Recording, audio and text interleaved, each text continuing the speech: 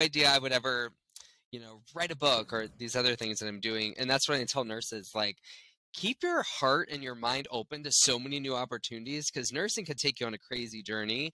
And when people are so Yeah. focused on, what they're doing next, what their next degree is, or what job they want to have in 20 years, you miss out on so many cool opportunities.